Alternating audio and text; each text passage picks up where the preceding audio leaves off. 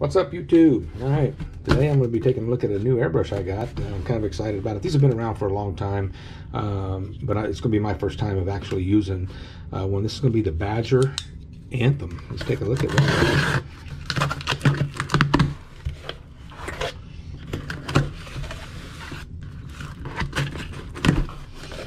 Kind of neat. Looks like a nice box, nice packaging. It's the Anthem 155-7. It seems to have had some good reviews, but I went ahead and just going to see what it's like. I am an Iwata guy. I started out with Pache VLs.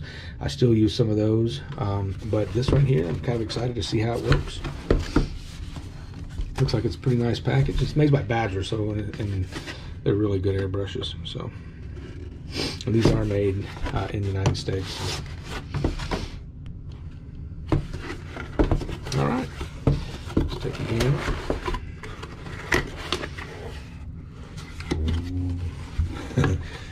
Crikey, mate, look at it. I'm just teasing.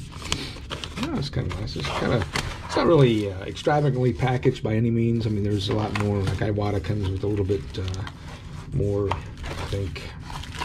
The way it looks, it just looks, I don't know.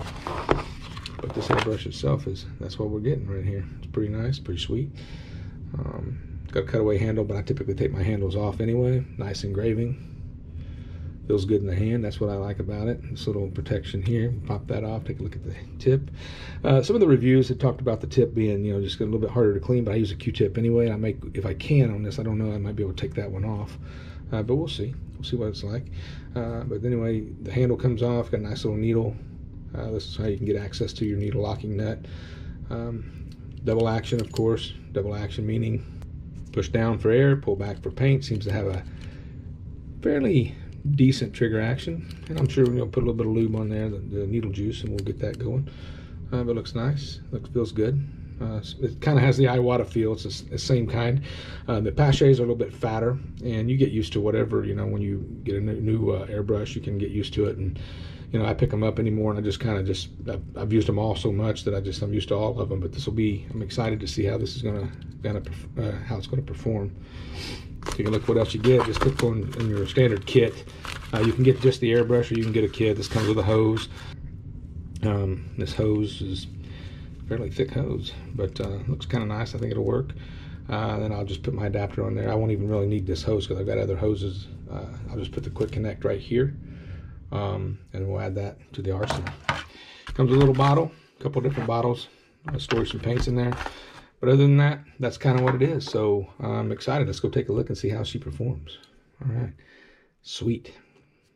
This again, the Badger. It's the Anthem 155. So we're gonna kind of take a gander at it. Coupler nice.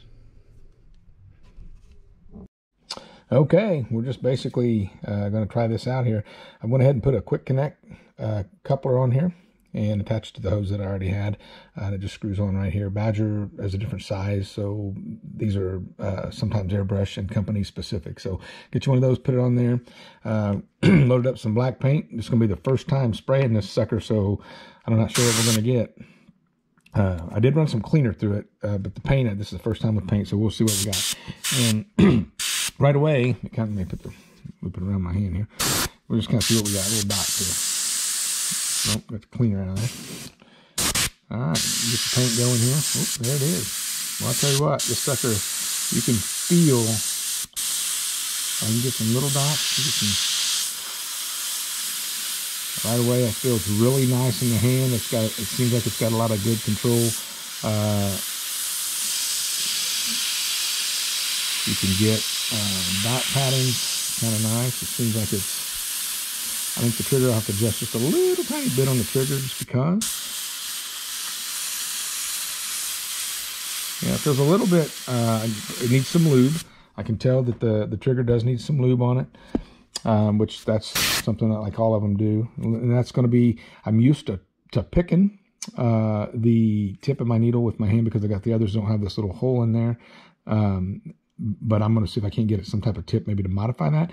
But if not, I'll just use a hollow tipped Q-tip with some cleaner on there, and just kind of do that and kind of keep that tip dry down to a minimum. But anyway, let's kind of see what we got here. Just kind of go on a little bit. Okay, there's the inner line, there's dagger strokes. Uh-oh, see what we got happening here.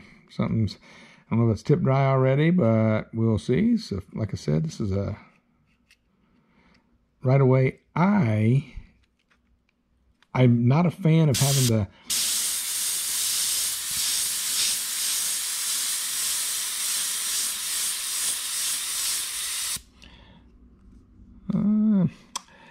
it's a little getting used to. I mean, I'm not gonna lie on that. It's like it is something that you're gonna have to adjust, because it seems to be wanting to.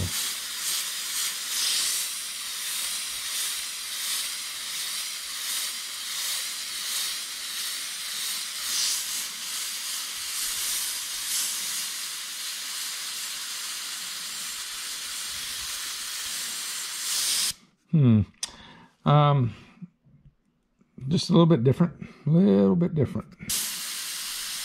I'm used to. We'll see with practice, see what it does. But I mean, it's just like anything else. You're gonna have to put the paint in there and start spraying with it and see what you can come up with and see what you get. I mean, we can get some little tiny lines in there.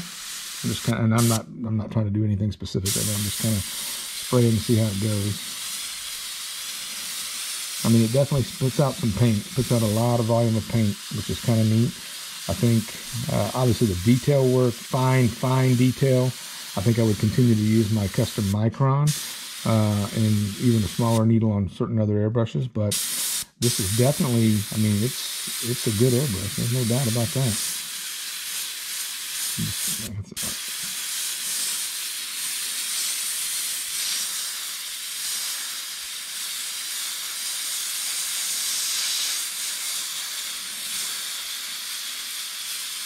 Real quick, this is not anything fancy, guys, out here. I'm just kind of laying in some stuff, just kind of seeing what we can do a little bit.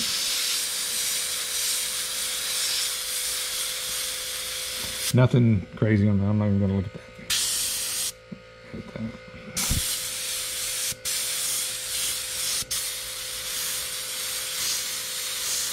Some goofy letters if you want, kind of.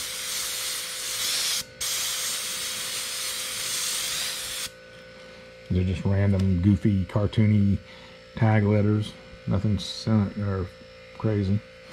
But lines, I mean, you can get some pretty sweet lines. I feel the trigger is there's something, I don't know how to describe it, but it's got a little bit of a, just a little rough right now. And now I can take out, and let's do the spring. Maybe the tension on the spring is a little bit, I don't know. It's kind of, that might help some, but I'm not 100% sure what's happening there with this. This is, like I said, this is the first time I've used this, so I'm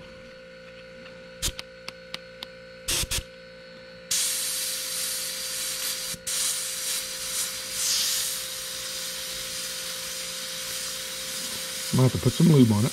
Definitely do that. But for right now, that's kind of, I mean, we can definitely get some thin lines, get some thick coming down.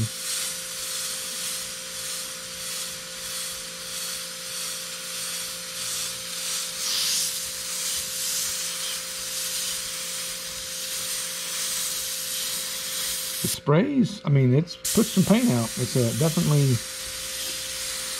get some paint. The trigger, I'm going to have to adjust the spring, and I'll do that, and we'll get back with you on that. But overall, I think it sprays pretty good. It is something that it does take a little bit of getting used to. It's like with anything, but it won't be just after a few minutes of spraying with it and kind of getting things adjusted and fine-tuned. I think it'll be a very good airbrush. Kind of, I don't know, I'm going to have to use it for a little bit to see how I like it compared to my Iwatas. But it just right now, it's just that trigger, and it's new. It is new, but I haven't lubed it either. So I may need to throw some needle juice down in there and kind of lube up some of these parts to get it flowing nice and smooth. But it seems to be a really good airbrush. I wouldn't have any complaints about it.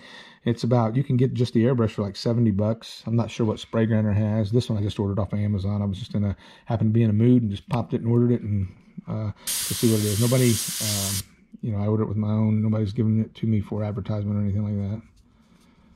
But that's how you can clean that tip. You can get some pretty precise little dots. The biggest thing about some of these kind of things, like with the dots and different things, you've got to keep that needle and everything clean when you're trying to get way down. If you don't clean the needle and you do that and let the air go back and you start to go again, you'll get a splatter. So you always have to keep your air moving on these things, but that kind of helps the tip dry. Now I'm going to have to, I can feel that trigger is still not smooth like I want it. And I'm going to adjust the spring tension. I'm going to adjust, maybe lube it up a little bit and see how it goes. But I think with a few, a couple hours of working with it, it'll probably wear down a little bit where it gets a lot smoother. But yeah, overall, I like it. So I'll catch you guys on the next one. Can't see it there, but it's pretty sweet.